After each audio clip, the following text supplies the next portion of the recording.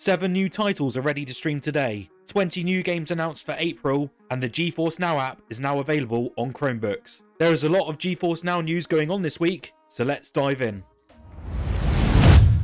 Before we start, make sure to hit that like and subscribe button for more GeForce NOW news and reviews every week. Right, to kick off the GeForce NOW news this week, it is National Tater Day. Remember, even a potato PC can become a high-powered gaming rig through GeForce NOW, even a not-so-well-powered Chromebook.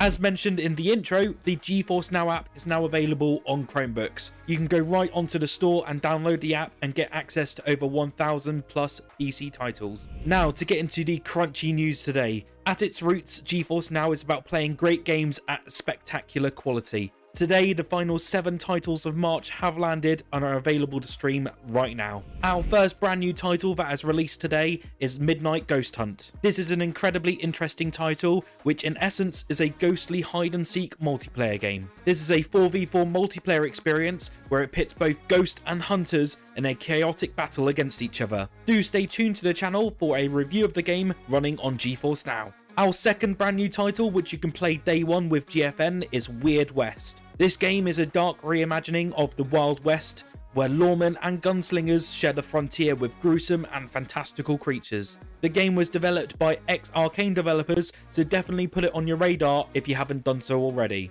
I'll be putting out a review of the game running on GeForce NOW in the coming days. The final 5 titles that you can stream today are Dying Light Enhanced Edition. This is the award-winning zombie FPS with all the DLC but expanded and enhanced. Elex 2. This is the sequel to the fan favourite Elex. You must once again take control of Jax and fight against a new threat who want to change the face of the planet forever. Far Changing Tides. An atmospheric vehicle adventure that follows the emotional journey of a boy and his ship. Heroes Hour, a deep, accessible and content-rich strategy role-playing game in which you take control of your hero and explore, build your town and fight in fast-paced battles. And our last title is Martha is Dead, the dark first-person psychological thriller set in 1944 Italy that blurs the lines between reality, superstition and the tragedy of war.